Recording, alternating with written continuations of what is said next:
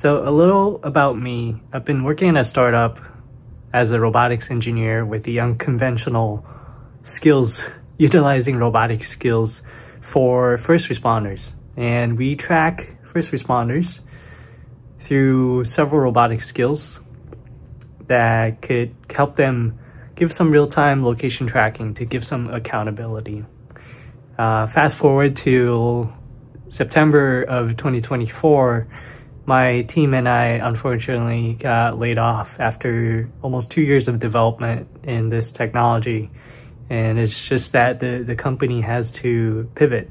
But I really learned a lot in a startup environment as a robotics engineer, and especially this is my first career in the robotics field. And I've been looking back to my old videos and my grad school courses. There's some really cool stuff, and I've been wanting to share with you of my robotics journey. And I want to share about my market research right now, what I've seen, what people have said about the robotics career in 2025 right now, and what I hope it could be.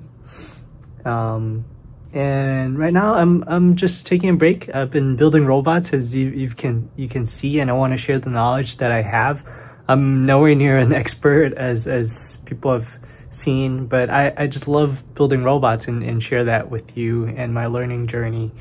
Maybe we'll discuss something about whether grad school is for you. What are some of my opinions? Should you go to grad school?